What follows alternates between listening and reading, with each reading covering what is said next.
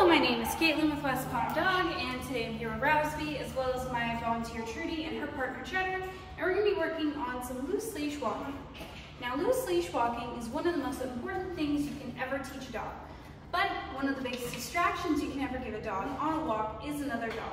And so today we're using Rowsby and Cheddar against each other as distractions, and all we're going to be doing is walking around the patio.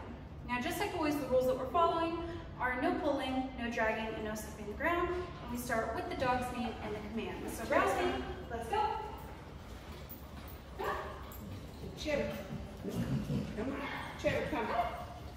Cheddar. Hey, You see right off the bat, both dogs have gotten really excited. Cheddar was actually sniffing the ground, and you see Trudy was giving him leash corrections, because it's really important that not only he doesn't pick up anything off the ground, but he's also not sniffing the ground, as it could be a tripping hazard. Come on. Oh, that's it. Come on, Rowsby. Let's go. Come on. Good boy. You see really nice job from Rowsby. Good job, Cheddar. That's it. Come on. Come on. You see, Rowsby's definitely interested in Cheddar, but it's really important that they aren't allowed to interact whatsoever. Come on. Good job. Let's go. Cheddar, come. Good job. You see, Cheddar put some pressure on the leash because Rowsby was slowing down.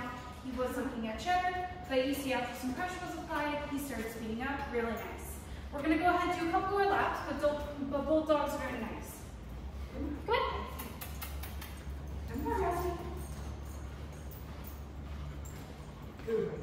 Good. Come on. Come on. Come on. All right, one last lap. Come on. Come on. Speed up a little bit. That's it. Come on, Cheddar. Come on, let's go. Come on, Cheddar. Good boy, Rowsby. Keep coming. That's it. All right, and then to stop with your dog, you're just going to go ahead, say their name, and then take a couple extra steps. So it's going to be Rowsby.